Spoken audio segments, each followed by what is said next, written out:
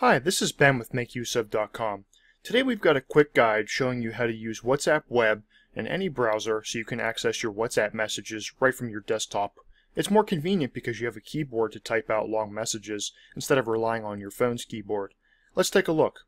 So the first thing you'll need to know to access WhatsApp Web, it's pretty simple. Of course, you need a smartphone where you already have your WhatsApp account set up, and your phone will need to have a camera so that you can scan a QR code. We don't imagine that anybody will have a problem with that, but just wanted to make sure you know that. And of course, your computer will need to be connected to the internet as well. So the first thing you want to do to set up WhatsApp Web is you want to go to web.whatsapp.com.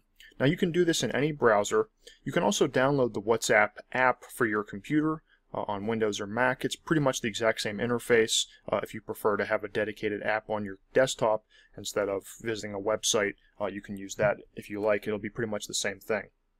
So once you get to this page, you're going to see a QR code that comes up, and you'll need to scan that with your WhatsApp app on your phone.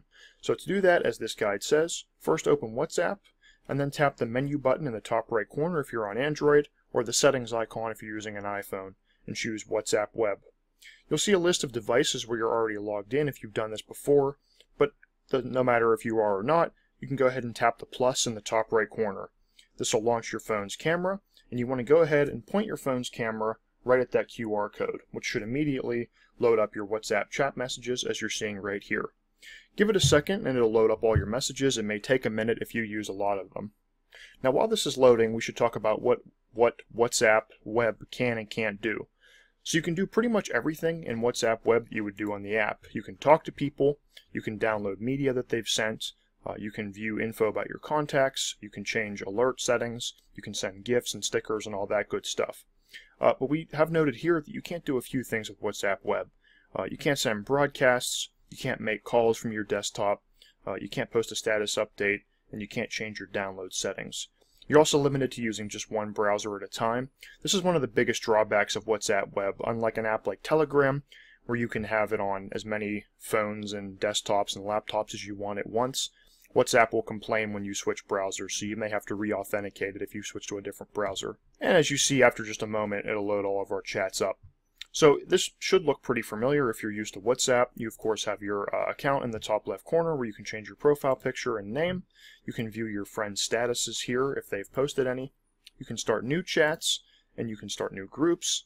You can look at some settings to change like notifications and the wallpaper and the chat. So it's a lot like using WhatsApp. When you tap on a chat, you'll be able to see it on the right side and review everything.